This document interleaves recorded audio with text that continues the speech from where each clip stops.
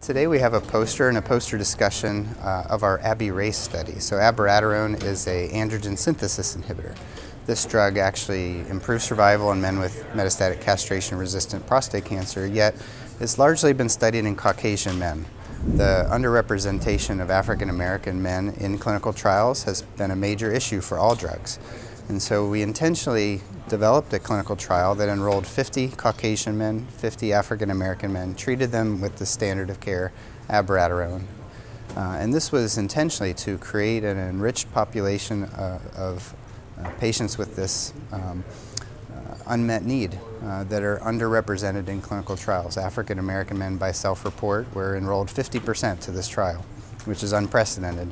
And we actually found that African American men did better with this agent. They had differing toxicities than Caucasian men, slightly more hypertension and renal insufficiency, but they actually had a better chance of getting a response in terms of PSA and had a delayed time to PSA progression. And so that was encouraging and really emphasizes the need to conduct clinical trials in underserved and disproportionately affected individuals.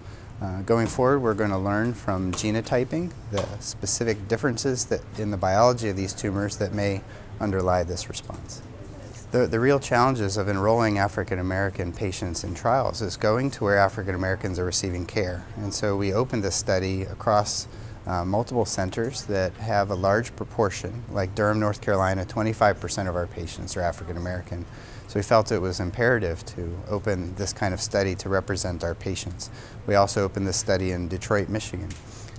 We have really investigated some of these barriers, such as just physicians approaching patients with those conditions and those racial identities.